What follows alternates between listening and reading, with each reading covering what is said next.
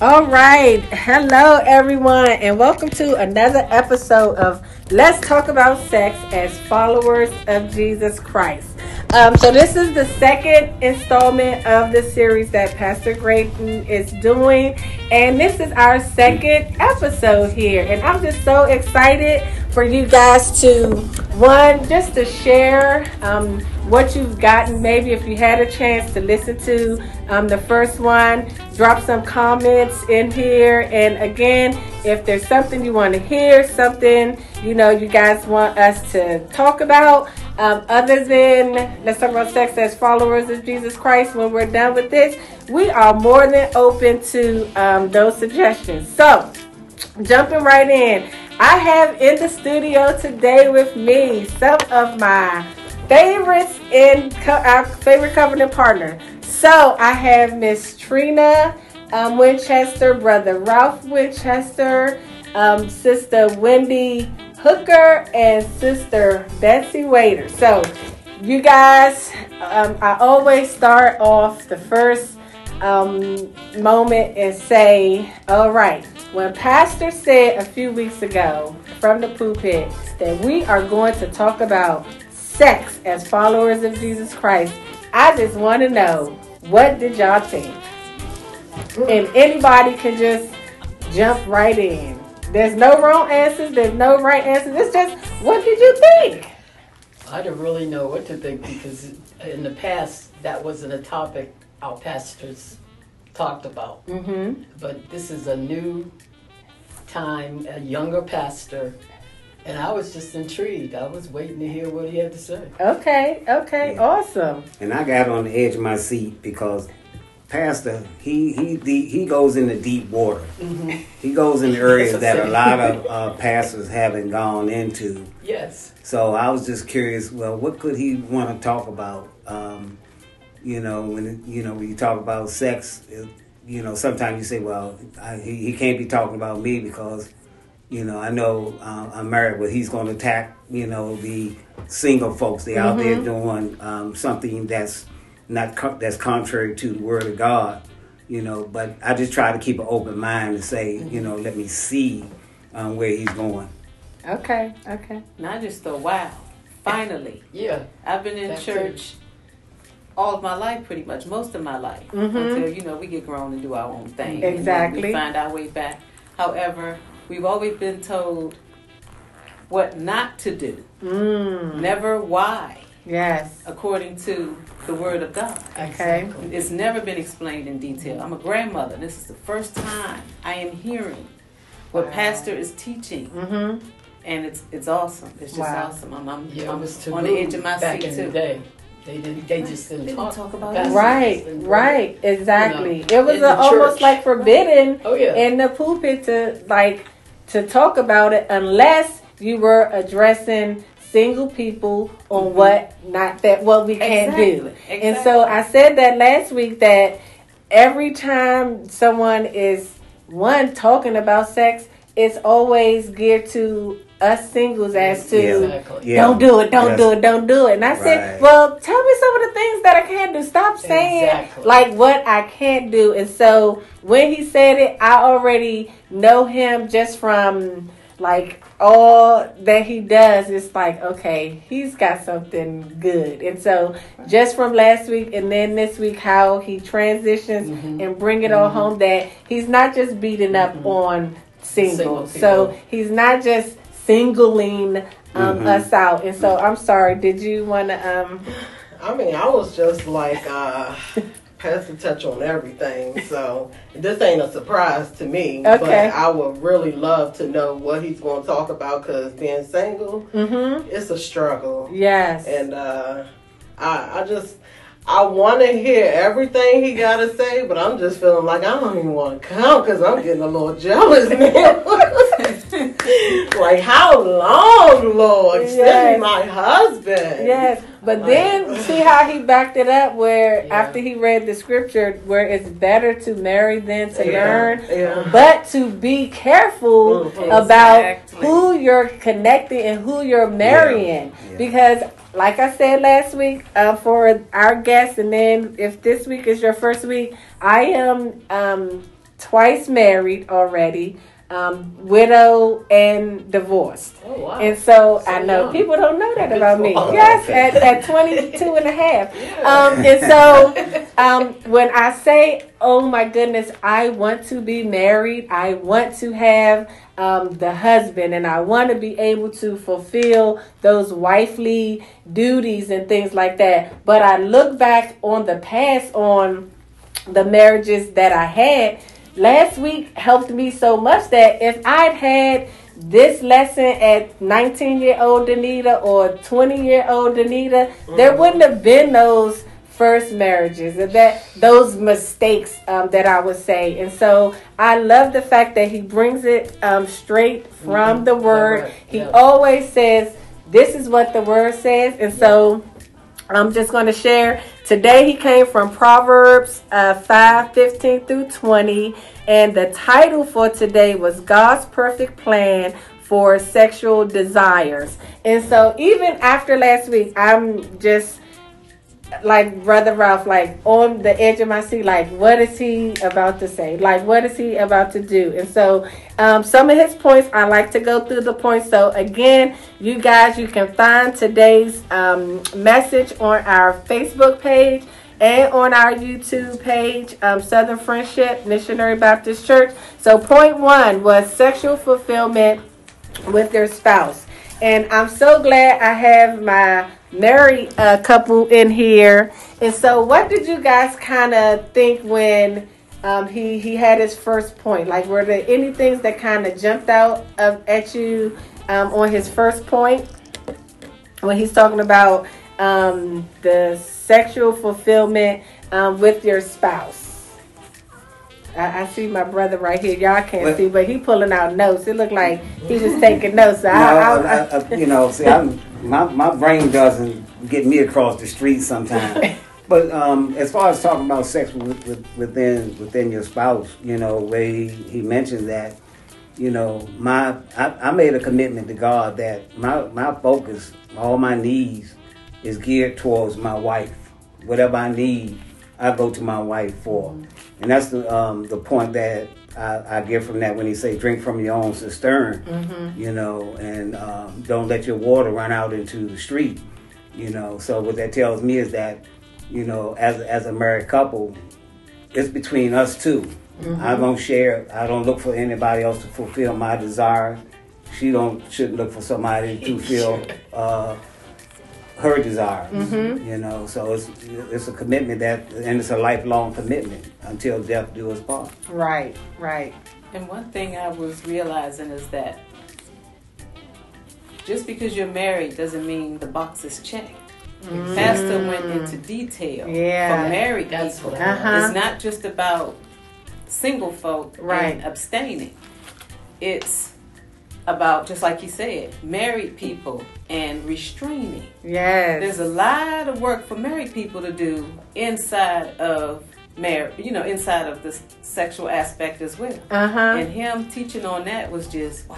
Right. That was wow. Things light bulbs going off, like things you just didn't know. Yes, because I wrote down abstain and restrain. So when you said it, I was like, okay, abstain and restrain. And so I knew that the abstain part was for me as being single. I am to abstain. And so I was so curious to see how he was going to twist the restrain part, because I'm like, wait, how you want married people to restrain? Like, isn't that and so the way he just paralleled and then brought the two home, I'm like, okay, there you have it. Pastor Frankey Grayton worked that scripture. And then there wasn't, I don't think that was only for the married people. I think that was it's like a cheat guide for singles too. So when I get there, I already know what to do and how I'm supposed to do this and that. So, I don't think that was just for the married people. That was for singles too. It just had me sitting there wondering how many married people heard the topic, what Pastor was going to preach about, and just instantly thought, oh, this isn't for me. Exactly. This isn't for me. Oh, this isn't for us. We're married. But no. no, he went deep into. He seemed to be more into the married than he was the single, and telling us how to remain happily married. Exactly. Yes. What our job is in the marriage. Mm-hmm. Absolutely. So it's not just about single folk how to have sex according to the will of God as followers. Right. We're learning also. Yes. Which was different. And what I find so funny is that, you know, he gets a joy out of standing there watching people squirm. Especially the expressions. Yes. Could you guys see any expressions? Like your own expressions? That's the best part of the sermon. This is my friend today. We can't see it. I've never sat through a whole sermon. Like, hold on, come on now, Pastor. Why do I still have this? But watching a lot of the seniors giggle and smile and squirm. And squirm. Yeah, and squirm. Like they, you know, they've been married for 50 years, but now they sitting up here acting like, you know. Because they hadn't heard this. Yeah, I know. It's new to them. It's not it makes me like happy. I said back in the day, it was. It makes me happy to hear the married couples giggling and, you know, they're agreeing with Pastor. I'm just like, I can't wait to get there. Listen, because he said they both want to please God. And so even if you're married and if you're single, in either category, we want to please God. So as a married couple, they want to please God. As a single woman, I want to please God, single man. So we're all on the same playing field when it comes to wanting to please God. So this is just one step or one thing that he's singling out on. Okay, those areas of pleasing God. As married people, this is how you do that. You want to drink out your own sister. As single people, don't go spreading your and wait, he said something. I was just like, this man, I had to come out the door. Was it what did he say? You creep better than us, but God can still see you. I don't know. He said something, and I came out the door. I said, okay, I'm through with him. And so then when he's talking about, he said, pleasure in the bedroom is a gift from God. I don't know if even as married couples, do you guys feel that? Like, is that something that you knew beforehand, or is that something that it's like, oh, this is a gift? Like, did y'all know that beforehand? I can't say that I necessarily looked at it as a gift. Now, understanding it, thinking in a different manner, thinking in the way that God designed us. Because last week he talked about comfort. Yes. You know, and so, you know, when you talk about comfort, we were designed to comfort one another. Right. So, you know, a lot of times, I mean, for me, I didn't think in that level. But now I have a better understanding, you know, of what he's saying. And I have to start looking at things from a biblical perspective. Right. Because I think sometimes we don't look at it from that perspective, and we more so look at it from like life lessons or from examples, and sometimes they were not the best examples. Exactly. So I've seen married people, and I've seen people go to the courthouse and, you know, get married, but what did that look like? So just to see it from another aspect, to say, okay, this is a gift from God. And if we look at it as being a gift, I would say that going into at least that second one, knowing it was a gift, it wouldn't have been as hard to throw the gift away, because it's like, oh, this man crazy. Like, I got to divorce him. And so when you're looking at all of those things, to death do us part, I know we don't look at it to that degree, because it's the divorce is clearly telling us that a lot of us are not getting there. Exactly. They're not getting there with the knowledge of knowing that, okay, this is a lifelong commitment. This is the person I'm saying I'm going to commit myself to for the rest of my life. And when on the first Sundays when they're standing up like, oh, 30 years, 25 years. Yeah, I said, in a row? I be like, in a row? Like, with 9 years, a hard time. Yes. So, if we look at it as that gift and know that this is something precious to him, I believe that we would find more healthy relationships, and even going into courting or dating someone. Like, God, is this my gift? Because he sure ain't acting like it. Like, why his eyebrow like that? My family, they'll tell y'all I'm the worst. And I say that 9 years hard time. I say that jokingly because this is my queen, and this is the best thing that have happened to me. You know, so I don't take it lightly that, you know, God put us together. You know, I know that when I look at it, I wasn't a follower of Christ when I got married. When I met my wife, it was that we started when we were dating. We say we needed, we need to start putting Christ in our life. You know, so we're not gonna continue to do the nasty. Basically. You put your foot down.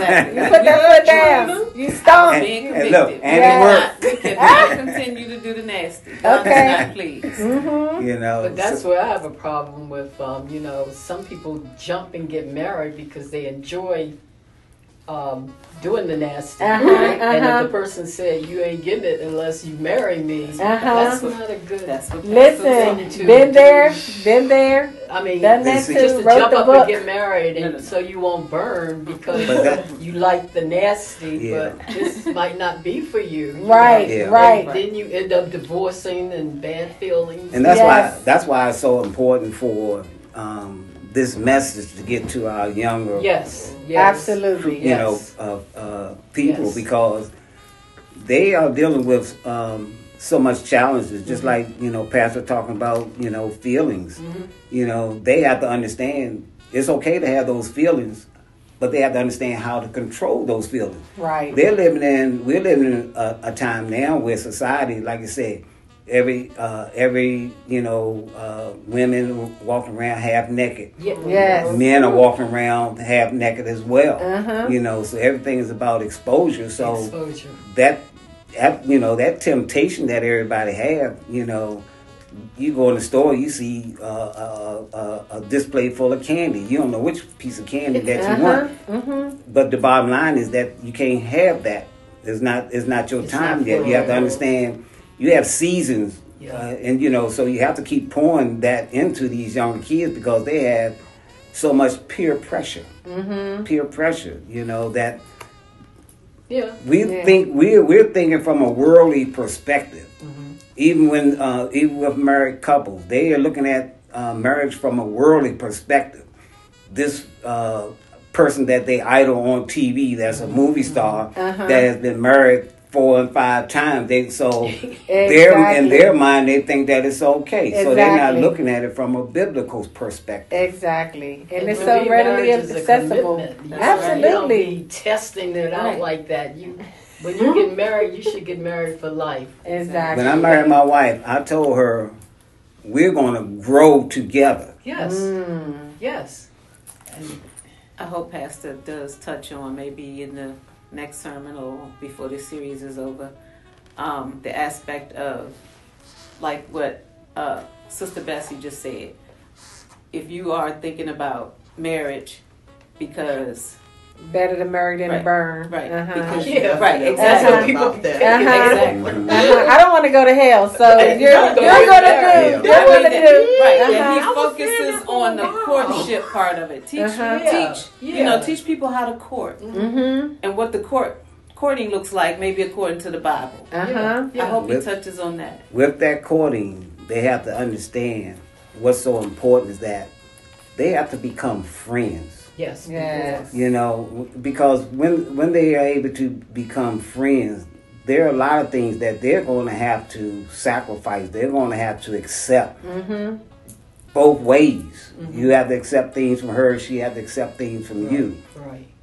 So with that, the things that you might be dissatisfied with, you would then have the ability to accept that, knowing that with the two of you working together, you can make that change for the better. Right.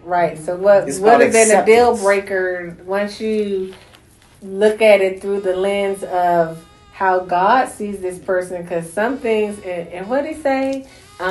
He may have gray hair, or he may have lost his hair. Be like, okay, because I'm looking at the outer appearance and not looking at the heart. And so I shared last week, Pastor did, he had a sermon on loving like Christ loves the church. So I'm like, I know what that looks like. I need you to love me like Christ loved the church. Unconditional. Not like you love yourself. Not like you love your Adidas shoes. Not like you love your car. But how he loved me to go to the cross, those are things now that it's like, okay, I have to be more cautious on what the natural eye see and take it to God to say, okay, is this even the person that you send my way? Because Satan knows when you're on the path, and he knows when you are so diligent and faithful in your walk. He's like, oh, I know she like light skin, so let me have the light skin guy come in the grocery store and be like, how you doing? I want to take you out. Be like, okay. So he already knows, and those are the things that's always going to get us the lust of the eye and the pride of life. Those are all those things that he already knows. And so I love how he breaks it down and how he puts it so plain that it's no way you can misinterpret what he said. Not if you're listening. Not exactly. Not if you're listening. And he always goes back. And when he went back to chapter 5 and verse 15, and then he said, well, look what it says in 16. And look, and so he kept taking us back to what the scripture says. So don't misinterpret what I'm saying. This is literally coming straight from the Bible. And then we'll look sometimes and think like, oh, is that what it meant? Because you can read something and then he'll come and it's like, oh, that's what that meant. And then on his second point with it says sexual frustration in marriage. And so fascination. Oh yeah, I wrote that. Yes, thanks, Wendy. Yes. Look, I'm making up my own points, y'all. So sexual fascination in marriage. And I think some people do get fascinated with the idea. And so even when we say, oh my goodness, I want to be married, I want to be married. How hard is it to be married? Very hard to be married. Because now you got 1, 2 people, they're now choosing to become one versus me. And I tell this story all the time, like in my singleness, I like my stuff the way it is. I know when I go home, my house is the way I left it. My clothes are organized the way I like it. My shoes are and now, yes, I am very much so. My family tells me like stuff has to be turned a certain way. So I know he's already working on me because I'm going to probably kill somebody. He's like, why you put that shoe right there? Like, get that out of here. So how do we, so did anything jump out on the sexual fascination in marriage for anyone? To what point? I mean, I just felt like, people that have all those years of marriage, they still fascinated with each other. Like, I want that. Like y'all still look at each other and are turned with the googly eyes. Yeah. 30 years, 40 years, what? Y'all still looking at each other like that? I want that. And anybody sitting there listening to that, if you aren't, then I guess that was an instruction. That this is what you should be doing. You should be looking at her that way. You should be looking at him that way. For the married and for the singles, what to do when you get there and what y'all need to do while y'all there. Yes. And that's why it's like I said, when you talk about keeping yourself up, I know that even for myself, even if I'm home, and wifey might be at work. I'm still when she come home from work, I got my smell good on, and she looking at me like, "Where you been?" You know, I ain't been nowhere. I'm sitting waiting for my wife to come home. You know, so yeah, you know, you have to keep that. You know, where he talked about keeping that flame going. You know, dating, have date nights, and you know, just be able to sit down and watch a movie together and just sit there and cuddle. Those things are all important. Yeah, so she walking around the house with a bonnet on all day long. I will put my bonnet on. She put hers on. And then when you said you think that you doing something when you're doing whatever you're doing, and when you get married, it's fireworks. I'm just like, hold on, so is this more to it?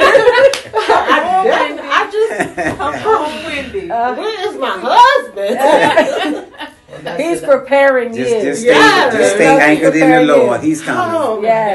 Just stay anchored. And you know, that's the terminology. I'm 76 years old now. I've been hearing that. Amen. Yeah. It seems like, you know, I even got to the point where I said, God, you have to cover me because the ones I chose, they ain't been working. Let him choose you. You know, now I need you to step in let him choose. and find somebody for me because I'm tired of, you know, trying to choose the person for myself because it's not working for me. Right. So I'm to the point now, you know, if it happens, it happened. If it don't, it don't. Okay. And see, it has to be even harder for, you know, as we're aging because we feel like our clock is running out. So it gets harder for, you know.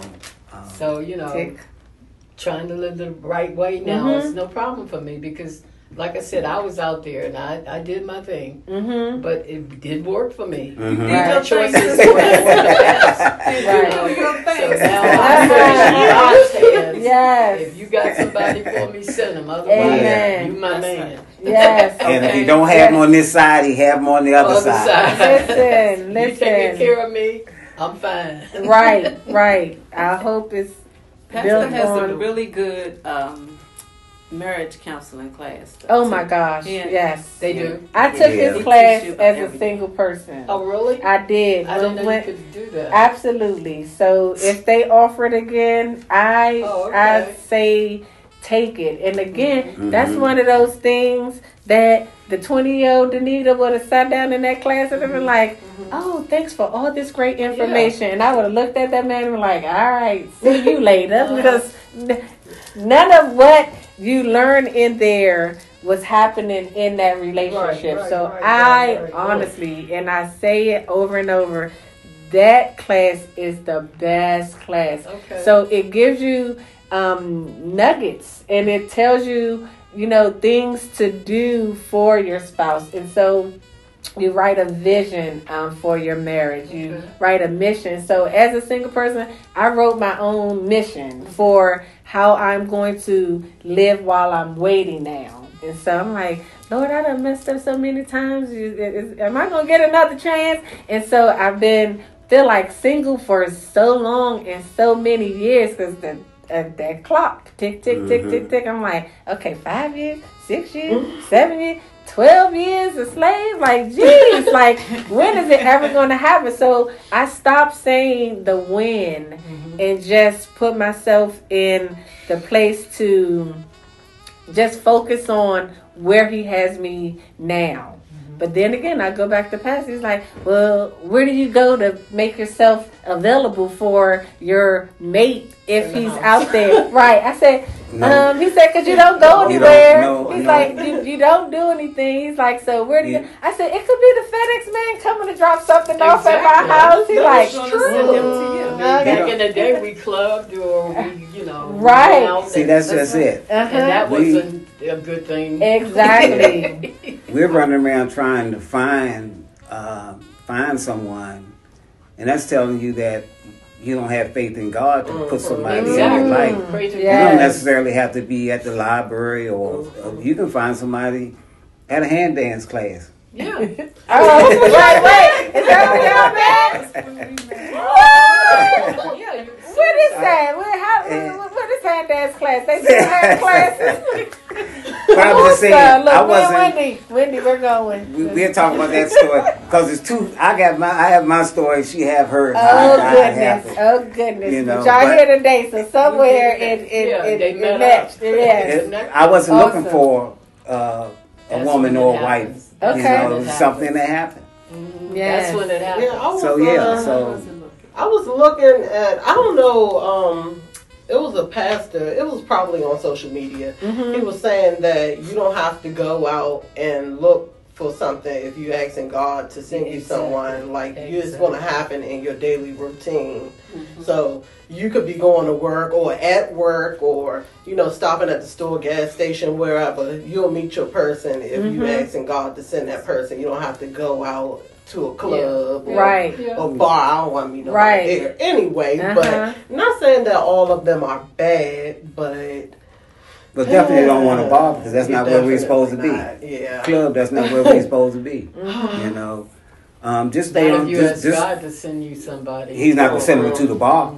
I just said that I don't want to bar. So next time you see that headlights in the sirens, in your rearview mirror, smile, because that could be your voice. Oh, I'm always smiling. She is always smiling. Look, she is. I'm like, oh, I love her. Just your whole spirit too. My face hurt. From smiling. Yeah, so if it's gonna get you what you need or what God has sent you, smile on them. Yes. But keep in mind also, everybody's blueprint and it's not necessarily your blueprint. Exactly. Somebody might have found somebody at the bar. And it worked out. And somebody might have found somebody at this supermarket. I would love to hear what everybody's happening. What was that one thing he said today that just you was like, oh, that's good. What really got you? It's a combination of things. No, I think I had a whole combination too. No, I think the main thing is when he did the roller coaster. Yes. How you waited in that line for so long, and then you get on the ride, and then 2 seconds, 2 minutes is over. That spoke volumes. Like, you're on this path, you're walking, so you're abstaining, and so why let the 2-minute roller coaster ride take you almost like where you have to start from square one? So that was just like, okay, that's good to know. That's good to know. And then when that happens, because I've been there. The conviction is so heavy. Yes. And the guilt is just like, oh my gosh, I've been abstinent for all this time and I actually did this. Like, why would I do that? But that was the high point. When he was talking about the license to drive. That analogy was good. Yeah, it's a lot. Yeah. He puts a lot. It's a lot. Like, cause you just start writing, and then my paper is just like full. It's like, okay, now I'm all over the place. So that's why I'm like, I'm just gonna like sit back and go back over the notes, and then say, okay, what else do you have to say? Because I mean, he can just unpack this. And he got scripture. 3 more. 3 more sermons on this. He made the comment about the breasts. What was that about? I mean, and it's the word in the scripture. Yeah. But it's about still having admiration for your spouse. So that was the basis. Yeah, still loving on your spouse. Not just the breast part. Right.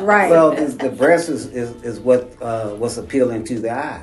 Okay. I think he was speaking from a male point of view. Yeah, and that's what I'm trying to. Yeah, because letting women know. I watch my wife every day. Okay. Letting wives know you are still at no age. That's what I got from it. That ageless. That attraction to you from your husband is ageless. Right. Yeah. Okay. Right. I like that.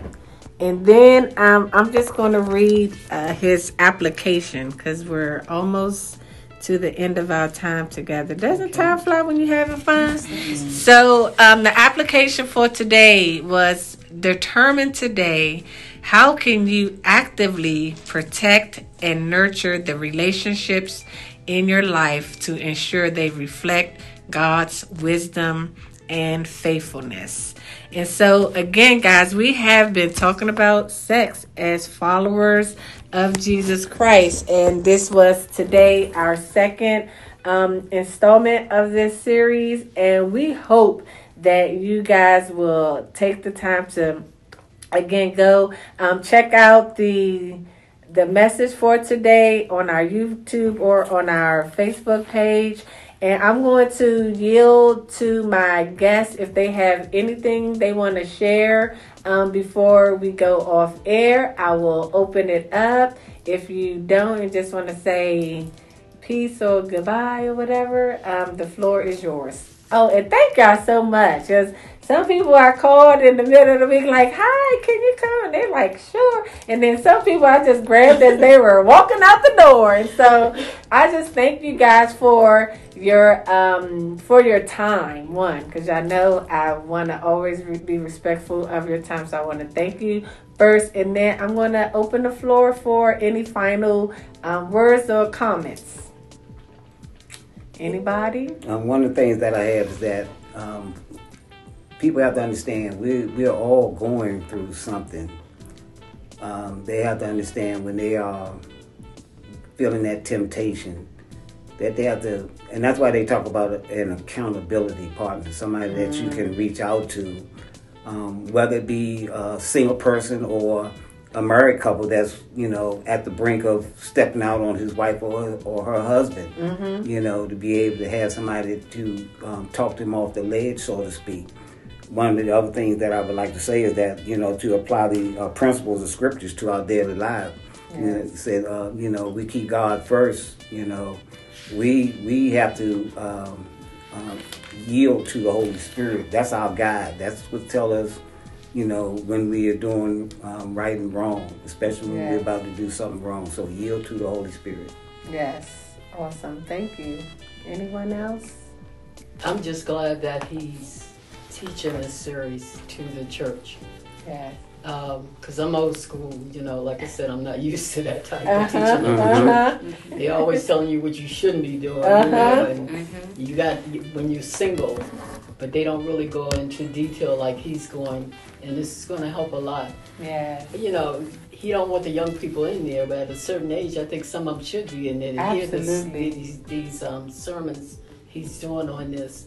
And also, this thing about people making people feel like if they don't marry, something wrong with them, How come you ain't married? I mean, I don't want to be. I mean, got to be something wrong with you because you ain't married. I never liked that part of it. That's society does that. Yeah, and and I let them know, I'm waiting on God. Yes. But God has years for me, and I'll wait as long as it takes. And if it don't come, it just don't come. Yes, I love that. But he's doing a good job on that. I have to give it to him. I was in awe when he said he was going to teach it. So what are you going to tell these people? And he's really working it out. He's working it out. I love it. Anybody? All right. I'm just glad that he's teaching it. Okay.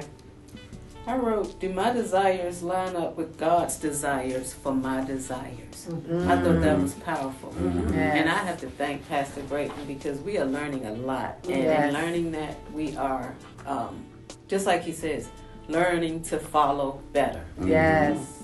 We're learning to be better followers. Yes. I told you we're running out of excuses. Yeah, especially around here. Listen. We don't have a reason to say we didn't know. Exactly. And with the way that we have all of these outlets now, and so even if you're not here in this building, it's on our YouTube page. It's on our Facebook, and people are sharing, and that's the whole purpose for checking in. And so, she's at church today, and so that's how this message is going to get out there. So, you guys, that wraps up our second episode. Let's talk about sex as followers of Jesus Christ. I'm your host, Denita Keys. I again have the wonderful pleasure of being in my studio today with Sister Bessie Waiter, Sister Wendy Hooker, Sister Trina Winchester, and Brother Ralph Winchester. So, join us again next week for another edition of Let's Talk About Sex as Followers of Jesus Christ. Peace.